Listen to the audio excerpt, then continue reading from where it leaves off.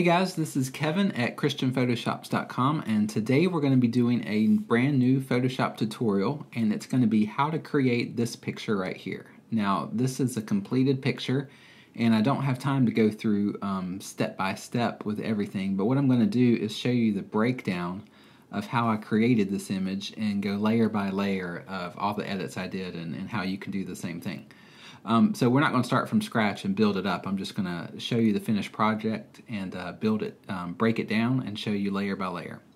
So all of the pictures for this project are actually on our website that you can download for free. So go to ChristianPhotoshops.com and then click on the free stock images button at the bottom, and there's hundreds of pictures there, and here are some of the pictures we're going to use.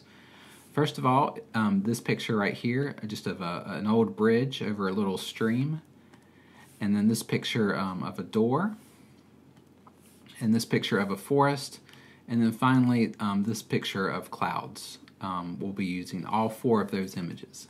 So here is our original project, and I've got it in about a couple dozen layers or so. And so what I'm going to do is I'm just going to start at the beginning and then show you how it is. So let me go ahead and just uncheck all of these so they're all invisible.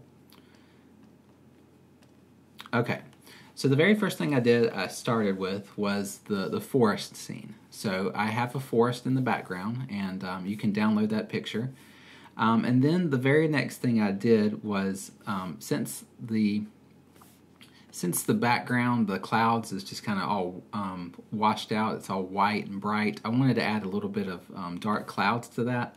So what I did was I put the cloud layer right over the top of it, and I changed it to multiply.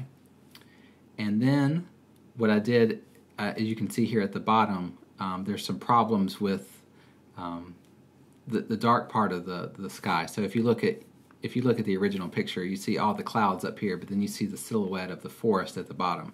So I didn't want to have that in the picture, so all I did was I just added a layer mask and got rid of that. So now we just have clouds in the background, changed it to multiply, and now we have a little bit of character in the sky rather than that washed out look.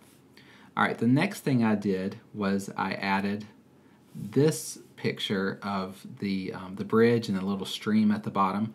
And so I wanted the stream and the water to be in the bottom of the picture, and I wanted the forest in the background. So what I did was I made a layer mask, and all I did was I more or less just chopped out the bridge and the top part of the picture, and I left the water down here at the bottom. So my mask, it pretty much erases the top part, and then you painted back some of the trees right there, if that makes sense. So we have a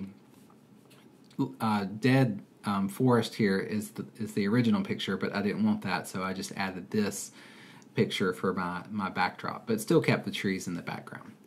And then I added a level adjustment to all of those layers, just darkened it up a little bit. It was just a little too bright, so I just made a level adjustment and just brought my whites up down. You can see if you take your whites to the left, it'll take the whites out, make it a lot darker. So that's what I did, just add a level adjustment and made the whole background a little bit darker. Okay, so the next thing I did is I added the door. So all I did was I cut out the door. So if you go into your image of the door, all you would do is just take a rectangular tool and just do a selection around that and then cut it out and then paste it right there, and that's what I did. And then what I did was I duplicated it, and then I put it right below. So this is going to be at a reflection. So all I did was I duplicated it and then lowered it below the original door, and then I changed that blend mode to overlay and brought the opacity down just a little bit, and then I added a layer mask so it wouldn't go everywhere. It would just kind of go right in there on the water. So that's what that looks like there. And then for the actual door, the bottom of it is very, very sharp. You can see that. And so since there's like little grass and weeds and leaves and stuff, I just added a layer mask to that one. And you can see, let me zoom in. So I just painted out a few little spots here and there. So you can just take any little brush and just kind of draw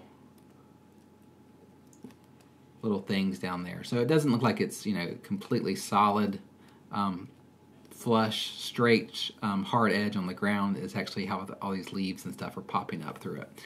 So that's all I did. Just use a layer mask for that. And then I changed the color of the door. So I went to my levels adjustment, and I just kind of made it a little bit more red and a little bit more magenta in color. And then I changed the vibrance, and I made it go down because that was way too bright. The color is fine, but it was just too bright. So I went to a vibrance adjustment layer, and then I just brought down the level of saturation and made it not quite so colorful. And then after that, I went below the door layers, and then I added a shadow. So all I did was just add some dark colors right here under the door, because we're going to have a glowing door, so it's going to cast a little bit of a shadow. So I just put a little dark colors, so that's what you see there. And then, since we're going to have a glowing door, and the door is kind of coming from the center of the picture, what I did was I took a white brush, and then I just drew a nice soft little cloud. This is just using a very basic white brush, and just drawing a nice white glow right behind the door. So all of the glow is completely behind the door layer. Okay, so that's what we did for that. Then the next thing we want to start to do is start working on the actual glow of the door. So I have this layer right here called pre-glow, and what I did with that, let me show you here. So before you do the really bright glows, I do something called a pre-glow, and all I do is take just a light orange color, and then I paint some really soft oranges right here at the crack of the door. And then I changed, and this is what it would look like, just this orange color that I put right at the intersection of the two doors. And then I changed that blend mode to screen just to make it a little bit brighter. And then I did it again.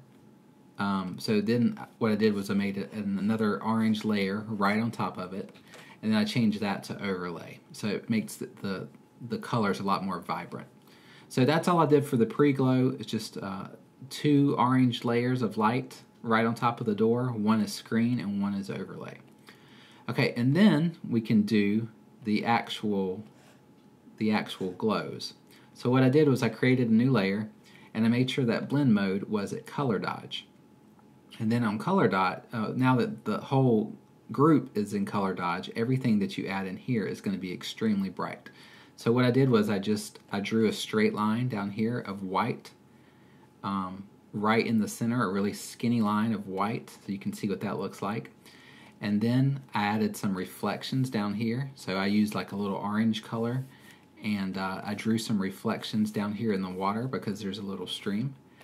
And then I just added a few more little details here, just little light glows. So that's pretty much all I did for there. Just a white line.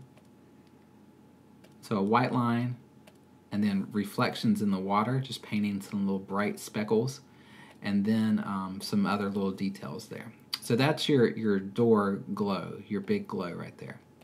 All right, then I added, on top of everything, I added a gradient map. All I did was a dark blue to a grayish color. Then I changed that to overlay. That adds a lot more contrast to the picture. You can see off and on. You see how much more contrast that is.